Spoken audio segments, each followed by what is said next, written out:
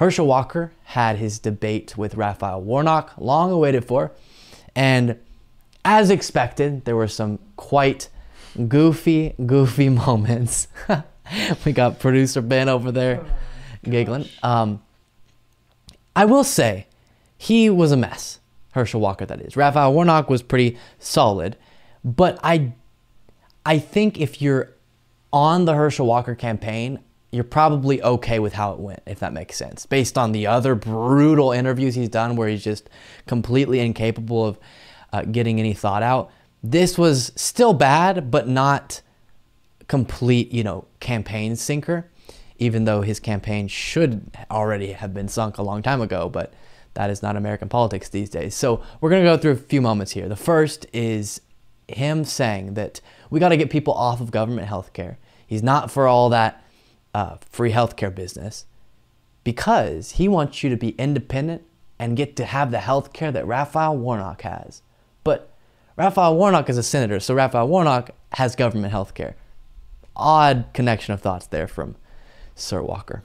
Because if you have an able-bodied job, you're going to have health care. But everyone else have health care is the type of health care you're going to get. And I think that doesn't make any sense. It's not, you didn't mishear him. That was just, that is the problem. And what Senator Warnock wants you to do is depend on the government. What I want you to do is get off the government health care and get on the health care he's got to get you a better health care. So that's what I'm trying to do, to make you independent rather than dependent. Get you on his health care, the government health care. I agree. I'm with you. I think you're not with you, but I'm with you. Next moment here was also quite strange. Raphael Warnock calls him out for lying about his record in law enforcement. And by lying about his record in law enforcement, I mean lying that he had a record in law enforcement, that he had a history in it all. Yeah, same. And so if you missed this, Herschel Walker claimed he was an FBI agent, and then it got debunked. That wasn't a thing that happened. And so now he tries to flip it around and says, well, I work with many police officers. And you'll hear him say, watch out for this line in this next moment, quote, I am work with many police officers. Okay. Yes, agreed. Take a look. I have supported our police officers. I've called them and I've prayed with their families, like those officers lost in Cobb County when they were killed, doing what police officers routinely do. You can support police officers, as I've done, through the COPS program, through the Invest to Protect program, while at the same time holding police officers, like all professions, accountable. One thing I have not done, I've never pretended to be a police officer, and I've never threatened a shootout with the police. Well, and now I have to respond to that. We are moving on, gentlemen. I have to respond to that. And you know what's so funny? I am work with many police officers, and at the same time, Mr. Walker, Mr. Walker, Mr. Walker, Mr. Walker, excuse me, Mr. Walker. So, yes, American politics is a joke. What was that? You hear the crowd just as if we're at a comedy bit, a comedy show. And I am work with many police officers, meaning you aren't someone who served as an FBI agent. So you were agreeing, no matter how many badges you hold up that you, that you got from a gift shop in the airport, you're still lying about this for no conceivable reason. That's such a weird thing to lie about. I never get that type of thing. Okay. How do you even take this man serious? I know. And genuinely, he still has a chance of winning. It's so sad. It is very sad. Next moment, he has one of the most out-of-touch answers to the conversation around lowering insulin costs. So if you're not directly impacted by this, I'll let you know that insulin has gone through the roof and how expensive it is.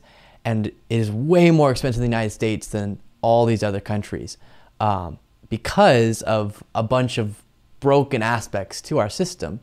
And so Raphael Warnock, as well as the Biden administration, are a part of an attempt to help people in that. And one of the things they did in the Inflation Reduction Act was capped the cost of insulin for Medicare recipients. They wanted to do it for everyone, but Republicans blocked it. So they did get it for just Medicare recipients.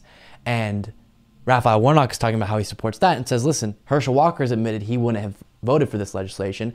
And Herschel Walker says, yeah, insulin, you know what the real issue is at hand? Y'all should just be eating better. Now, I think we need to promote healthy diets. That's awesome. That doesn't have anything to do. That does not answer the question of how do we help people who have to, as a necessity, get insulin and are being absolutely price gouged. So really odd and disconnected response here from Herschel Walker. Uncaps the cost of insulin. He said he would not have voted for the Inflation Reduction Act, and I think he should tell the people of Georgia why he thinks they should have expensive insulin and why the pharmaceutical companies should be able to charge us whatever they like. Well, first of all, may I respond? You know, I believe in reducing insulin, but I don't care if you believe in it. I care if you'll do something.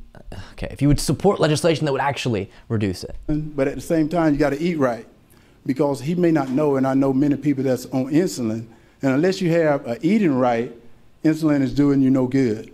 So you have to get food prices down, and you got to get gas down so they can go get insulin. And you continue to pat yourself on the back, but right now, families are starving. Right now, families... So then he tries to bring it back to something that would make him look better than that. Very, very odd. Okay, so that was the debate that happened on Friday. And then later, they were going to have a second debate. Herschel Walker didn't show up to it.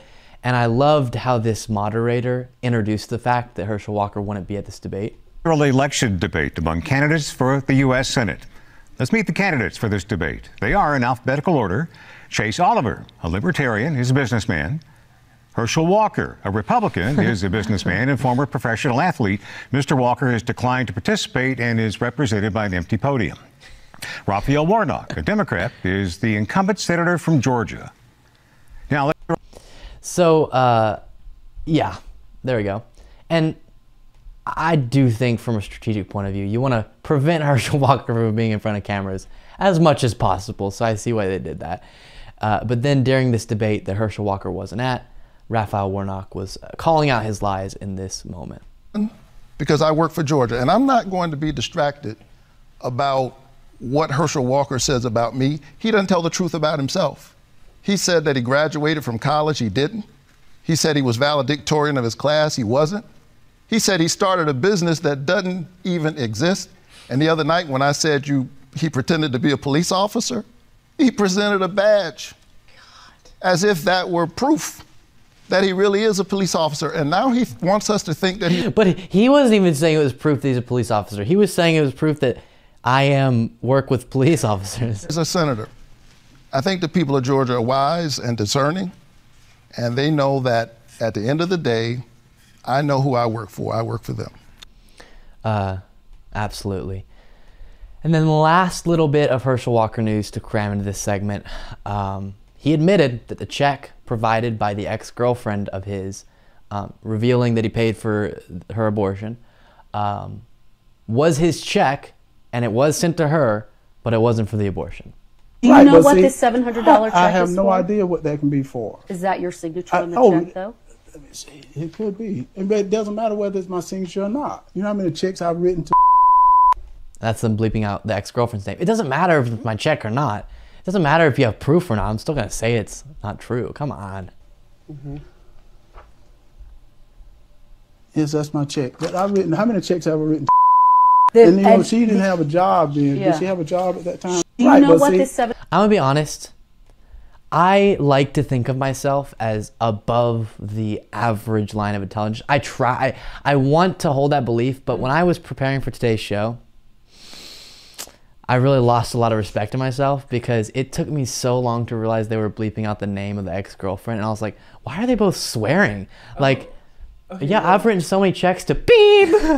What is that? I definitely thought he was cussing until you pointed it out. Yeah, that's why I pointed it out, because I was like, dang, they're dropping the F-bomb or something mid-interview. Okay, Herschel Walker.